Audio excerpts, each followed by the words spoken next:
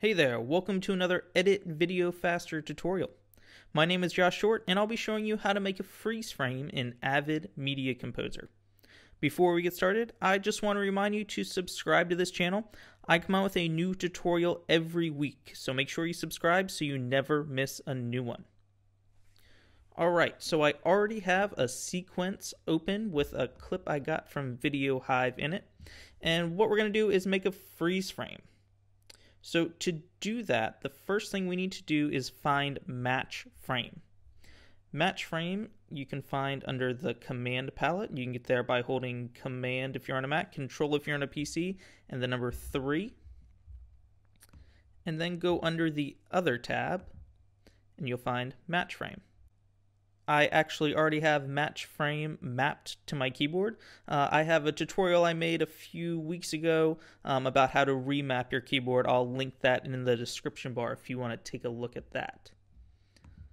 Okay, so now that we found the point where we want to make a freeze frame, let's just say that's right here. We want to do a match frame.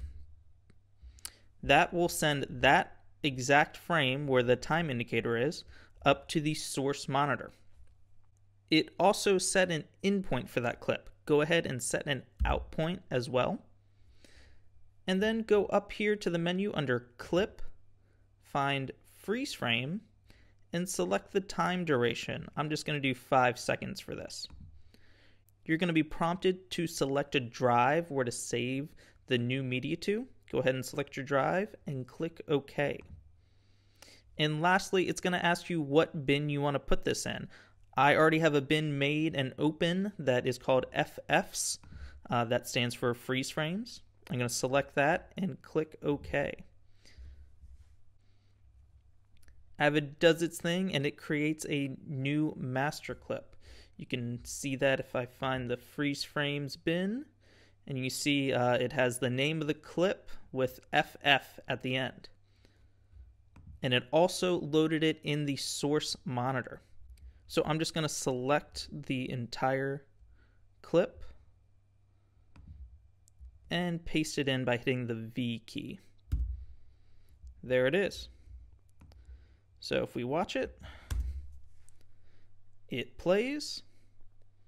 We have our 5-second freeze frame. And then it begins again. And the great thing about a freeze frame in Avid Media Composer is that you can always adjust it. So if you want it longer than 5 seconds, you can go ahead and go to the trim mode and then have a yellow roller on the left-hand side and drag it out. And you can always make it shorter as well. So that's it for this tutorial on how to make a freeze frame in Avid Media Composer. I hope you found it helpful. Make sure to check out the website, editvideofaster.com. I come out with a new post over there every week. This week's post was on why I watch makeup bloggers on YouTube, and maybe you should too. Go check it out.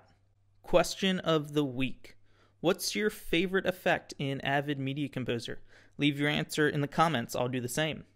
Thanks for watching. I'll see you over at the site and back here for another tutorial next week.